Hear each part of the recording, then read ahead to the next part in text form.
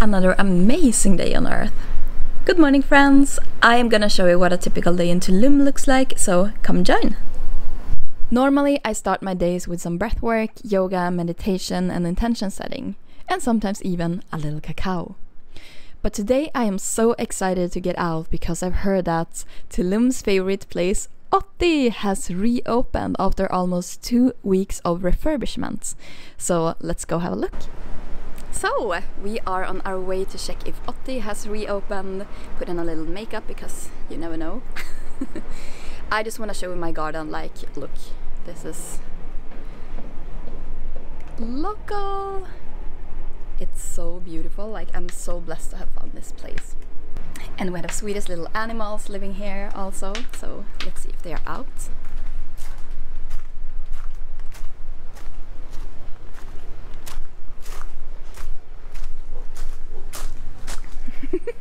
I think I hear something. Hello! What was that? Oh, yeah. They love the camera. They love the mic. Oh my god, you're so sweet. Look at you. Best dogs ever. I'm just showing you how beautiful it is. So blessed to live in the tropics.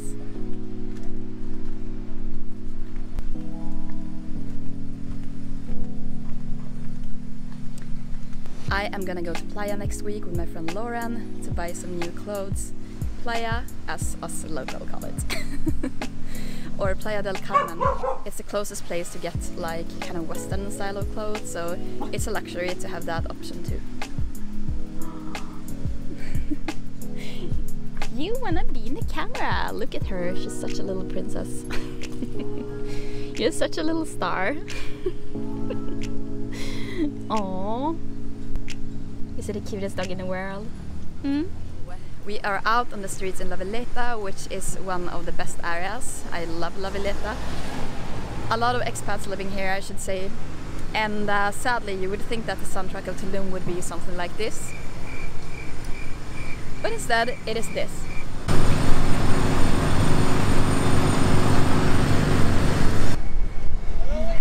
Hello! Now, the reason why they are building so much, I'm not gonna pretend to be an expert in local policies, but I know that Mexico was one of few places, maybe the only country that was completely open during the pandemic, which led to a lot of people coming here. So they were like, oh, we need to build a lot because there are a lot of people coming. But I'm not sure that that's sustained now when people can travel to other parts of the world too. Au revoir. I'm just walking here, wearing my fancy 150 pesos Chedraui sunglasses. Life's good. And today I'm a little tired because yesterday was Tuesday and Tuesdays is salsa night at Palma Central. So everyone comes together, like old, young, locals, tourists, and we dance salsa.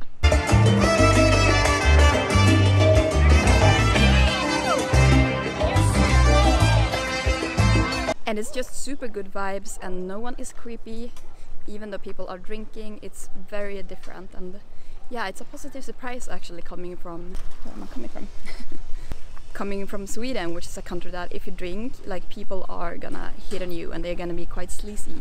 But that's not the case here in Tulum. People can actually behave. That is my impression at least. Hola!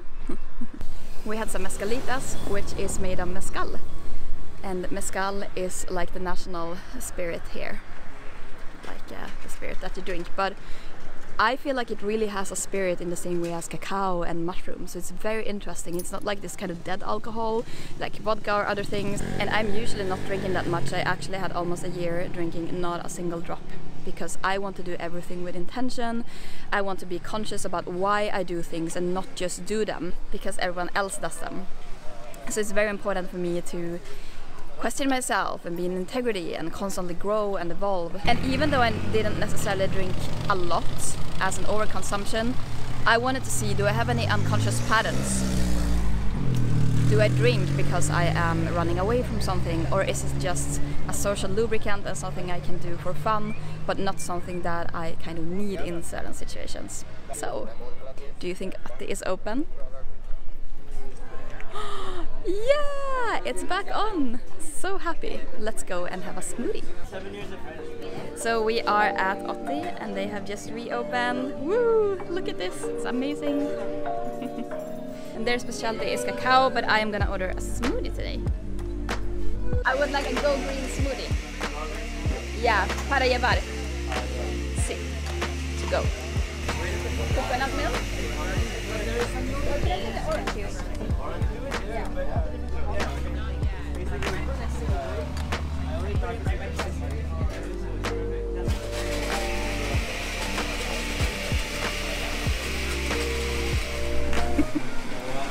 So funny, I was just ordering here at Otte, waiting for my smoothie now, and I'm like so awkward because this is my first ever vlog. But this is how I live my life. I always do at least one thing a day that scares me, because that's how we grow. That's how we step out of our comfort zone. It's not by sitting and contemplating about doing things, it's by actually going out in the real world, doing the damn thing. So yeah, I hope you take that advice to heart. At heart. So we are walking back home with a green smoothie.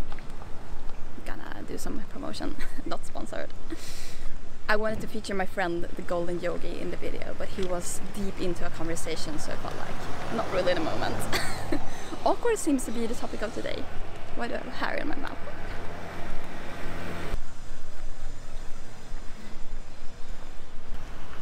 So on the agenda for today, I am gonna do some client work because I'm also a copywriter. I am gonna hit the gym at some point. I've been working out quite a lot lately, as you can see. You can't, but trust me. And that's about it.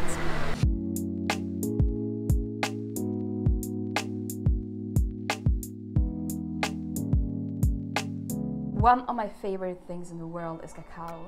And I just bought this beautiful block of ceremonial grade cacao. It comes from the Tabasco region in Mexico, so I have chopped some up here and we're gonna make a drink of ceremonial cacao.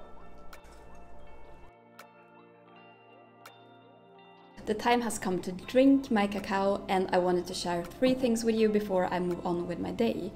So the first is that cacao has been traditionally used by people in Mexico, for example the Mayans, who live here in Tulum in the Quintana Roo region. And they use cacao to ask for advice. So for example, if the harvest didn't go as planned, they could ask the cacao spirit, hey, what's up with our crops? And this is something that you can also do today when you work with cacao. You can set an intention and the cacao spirit will help you. It's magical how it works. And the second thing is that cacao is a superfood, especially ceremonial grade cacao, because it's very lightly and gently treated, so you have all the nutrients intact. So it contains a lot of these beautiful trace minerals that we're often deficient in a Western diet, a lot of magnesium that helps relax in your central nervous system. And the third thing that I love with cacao is that it helps me focus during the day. Because when I drink coffee, I don't know about you, but I can get a very almost anxious, jittery, all over the place, because coffee is a central nervous system stimulant. However, cacao is a cardiovascular stimulant, so it acts on the heart. And it helps you get in touch with your emotions and feel a lot of love and compassion throughout the day, but also to focus, to go deep. So it's perfect if you have some creative project that you're working on, or if you need to be productive. So, cheers to that!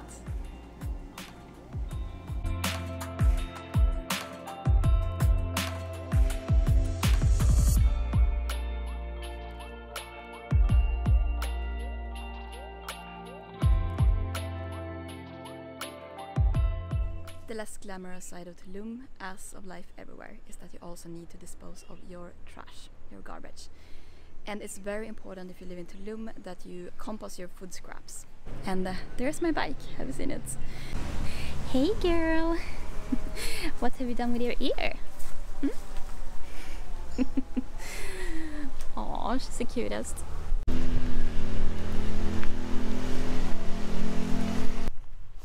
We are approaching one of the recycling stations. You can find them a little everywhere in Tulum. Don't forget to recycle your bottles, kids. I think that's the least that we can do as guests on these beautiful lands and also on this beautiful planet. So of course it is important to recycle and to take care of your trash. wherever in the world you live, but especially here in Tulum, because this region contains the largest underwater network in the world, which you can see as the cenotes on the surface. And this is a very fragile system, and naturally water also carries information. Water has a lot of energy. So if we pollute the waters that are all under us here, that will inevitably mean that we have these polluted energies that are kind of weird, floating around. And then of course it's also for the planet, it's also for nature herself. Because since the garbage here is not managed properly, what happens is that when you throw things away, like in the normal garbage bin, it leaks, it seeps into this underground water system, and it harms all the amazing animals living in the cenotes, such as alligators and turtles. So we don't want to do that. Here is the best coconut place in Tulum, and sometimes you get a little extra coconut meat when you buy an agua de coco. As much as I love Tulum, I mean, I have the best house in Mexico, if not in the Americas. Is that it's a very different world depending on if you are one of the locals, the Mayans, or if you are a tourist coming here to have a good time, or an expat just like myself. And I consider myself at least to be a very real and authentic person, and there are quite some aspects of this place that you can consider to be a bit artificial. Let me put it that way. For example, all these beautiful, magnificent places at the beach strip, like the hotels, the beach clubs, it's all powered by diesel engines, meaning that it's polluting a lot. And I'm not gonna pretend to be an expert in the power system here in Mexico. I can imagine that it's quite dirty. Even though the gym where we are going later today, it's powered by solar panels, actually. It kind of bothers me to come to this perfect fantasy world and then it's all going nature pays the price, so to say. I know that some people consider it hypocritical to even bring it up since I am here. I am part of the problem, but I'm not pretending to have a solution. I just want to bring up that side of Tulum too, because it would feel inauthentic to just be like, oh, everything's perfect. You get coconut flesh when you buy coconut water. Life's good. To a cute little store called Sojol, and they have organic greens and actually better prices than the rest of Tulum, I would say. Aquí tenemos frutas, fruit, vegetables, also some homemade stuff. The classic Tulum brownie. So we are buying some naranjas. Classic Tulum. Woo! Mira que bonito. Also recommend this shop on Calle 7. My specialty there is a coconut water and a grapefruit juice. Jugo de toronja.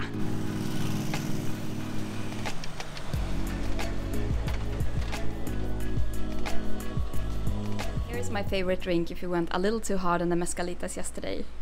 Not at all speaking from experience. You squeeze 2 oranges, you add some coconut water and a pinch of salt, and it just gets delicious. Who is that? Hello! She loves close-ups.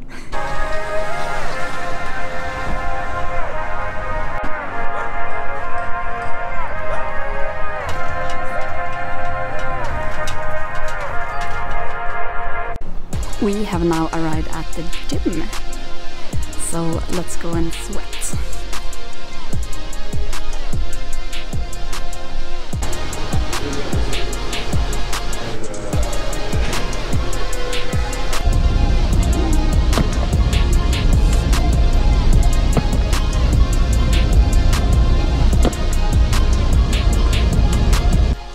We are now on the rooftop terrace of the gym, and I mean, magical sunset going on here.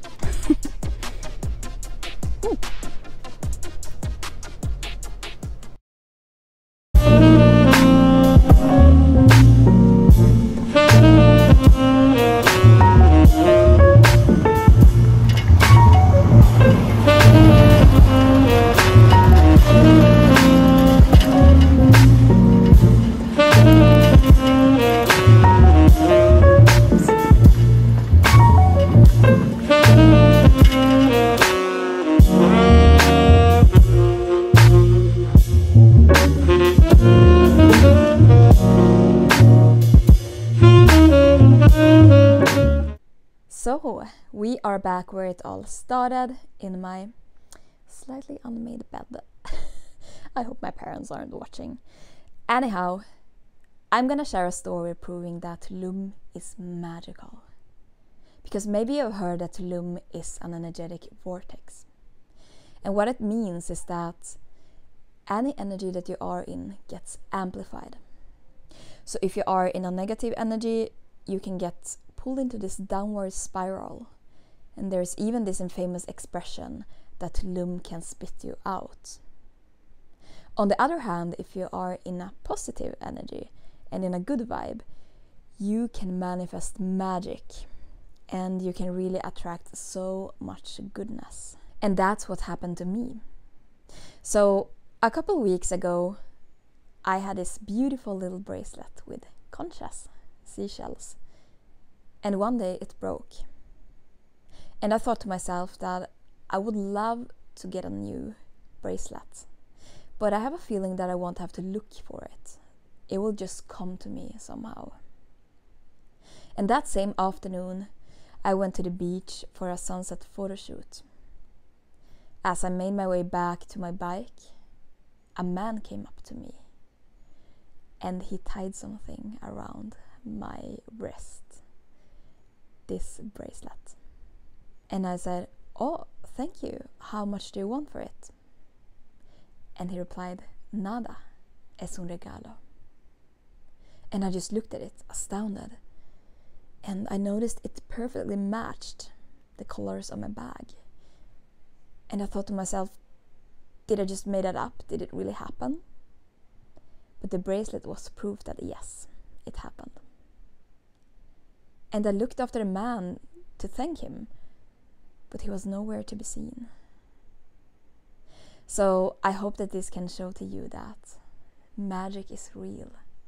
The universe is listening to all your desires, and Tulum is here waiting for you. So see you here in Tulum and see you in the next bit.